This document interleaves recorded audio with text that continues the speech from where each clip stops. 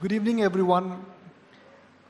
In 2 decades of my television career, if there is one interaction I always look forward to is to interact with Mr. Piramal and understand very few simple things about risk, passion, and opportunity. The way Mr. Piramal has really connected these three things in his entrepreneurial journey, risk, opportunity, and passion, I think is quite extraordinary. I mean, he's got a range of experience from managing real estate to pharma, NBFC, lending. He pretty much understands the whole identification of entrepreneurship and what are the critical pillars for entrepreneurship. So, Mr. Piramal, I look forward to learn, understand, and all of us perhaps are looking to hear from you as to what your idea about entrepreneurship is. But before I do that, sir, I guess the world can be divided in two parts because of COVID. Before COVID and after COVID. And post-COVID, the world has changed. Especially for India, it has changed. India, it has changed. The entrepreneurship engine is humming. India has arrived as the go-to destination. So to your mind, as an entrepreneur, and for India per se, post-COVID, what has been the biggest change?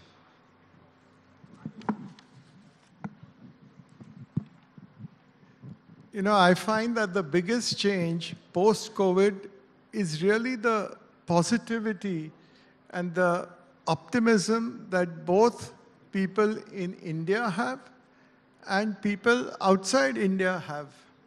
I mean, I meet quite a few people, investors and other businessmen from all over the world, most of them now coming to India. And let me tell you that the only thing they talk about is how the growth prospects of India are. And in fact, I probe them that what do you think as risks?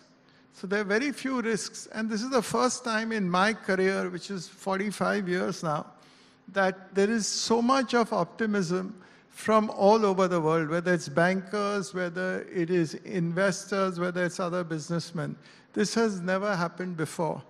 And the reason why, there is a real reason for it. One is, I think the way we managed COVID, whether for the population, for the economy, has been exemplary. I don't think any other large country has done what we did. There was a shock at the first time COVID was. When the second time COVID wave came in, again there was a fear कि क्या हो रहा है. But I think the way we managed, whether it was the free food gain to 80 crore people, whether it was the direct benefit transfer of 2,000 rupees to each who was below the poverty line or the economically backward. I think the way the economy was handled by the Ministry of Finance, by the RBI, the way the vaccination and so on. I don't want to keep repeating, but we all know that. So I think that has given us a much stronger base. Look at it today. I think it's the first time, at least in 10, 20 years, where you find that the inflation in India is lower than the inflation in the developed world, whether it's the US, whether it's the Eurozone, UK. So that again is very different. The Indian rupee has been relative to all these currencies, whether it's the euro, whether it's the yen, whether it's the sterling, is stronger than the dollar. ये कभी हुआ नहीं है. So, do you think India to do well both in absolute term and also in relative terms? It is doing well, yeah. Now, for entrepreneurship to flourish, Mr. Piramal, you need access to capital. That's the biggest impediment for a country like India. I mean, our economy ultimately is capital-starved. We are dependent on global capital. How do you see that changing in an environment when interest rates are normalizing? So, I was hearing the previous speakers, Mr. Agarwal and the others, as well as there is a lot of optimism in India, but I think, and I don't want to repeat that because we all know it. I think let's talk a little bit about the concerns that we have. The only reason why I'm saying so is that we want to grow faster because this is the best time India has had. If you look at it, if India has to grow at 8% GDP, which is what our aspiration is, if you want to go to a 5 trillion and then 10 trillion, generally in real terms, if it's 8%, then when you want the availability, credit must grow at approximately 18 to 20%. For credit to grow 18 to 20%, it has never happened in India.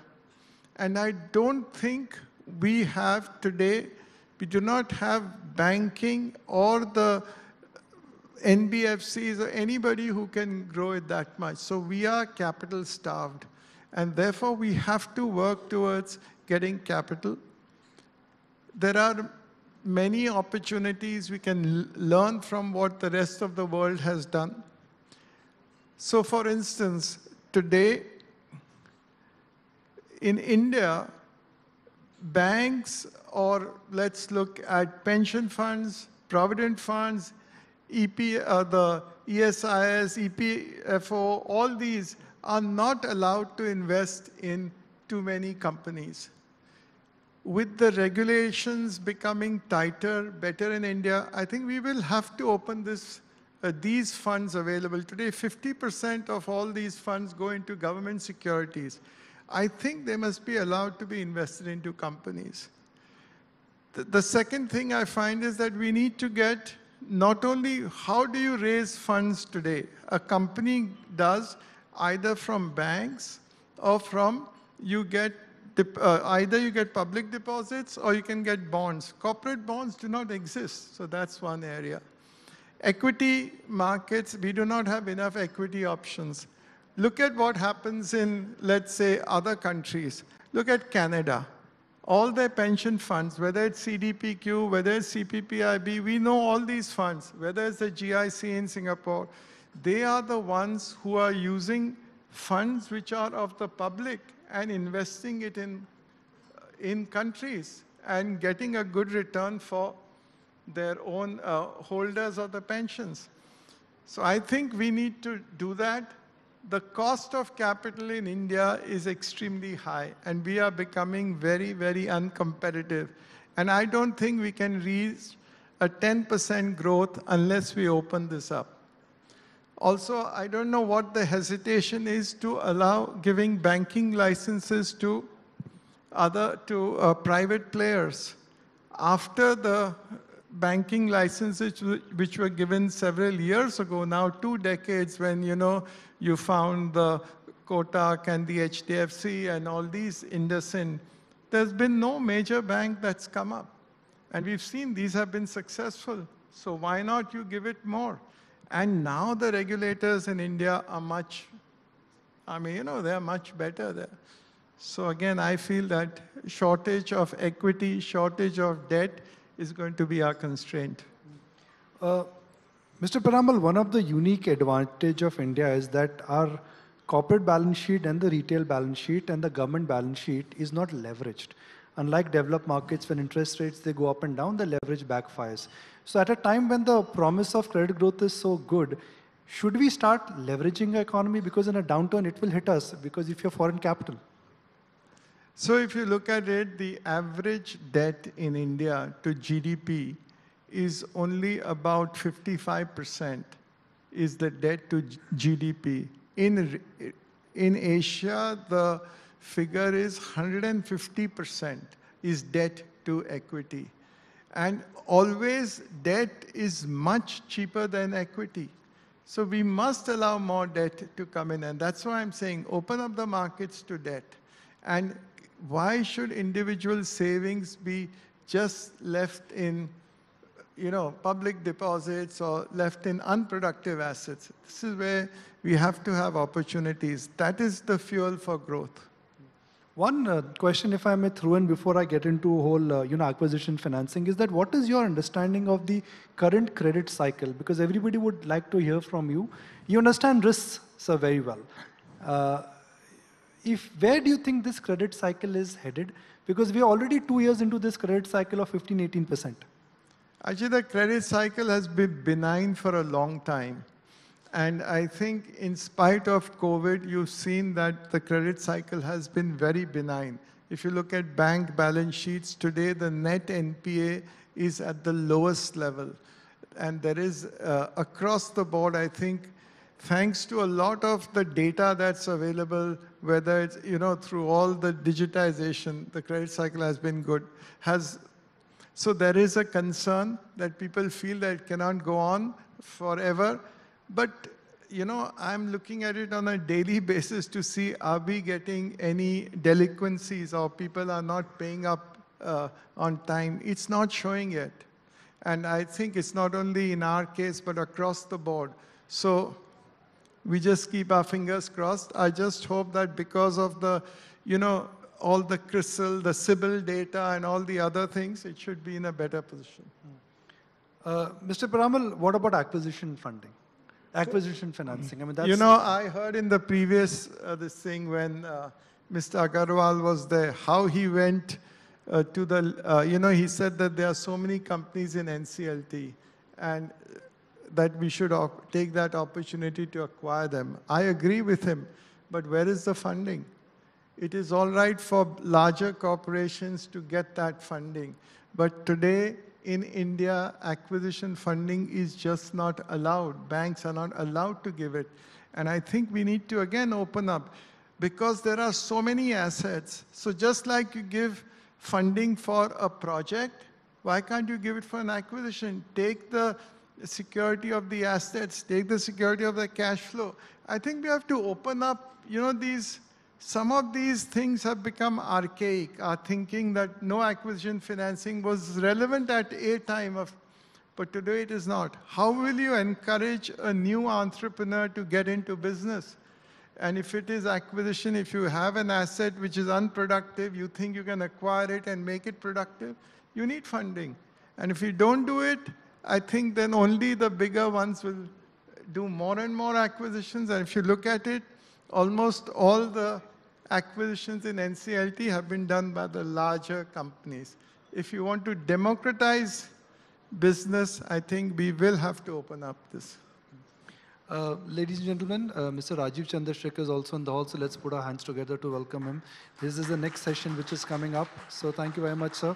Mr. Piramal, I know you've got a packed evening, so I'll extend my appointment. I'll take the liberty of extending by just 2 more questions. You heard 2 fintech managements, sir, just before the panel. We had 2 fintech managements. I would call them fintech because one is in broking, second is a genuine fintech. How do you see the fintech space versus the traditional NBFC business moving? I think it's very difficult to separate the two. You cannot say that a traditional NBFC does not have fintech.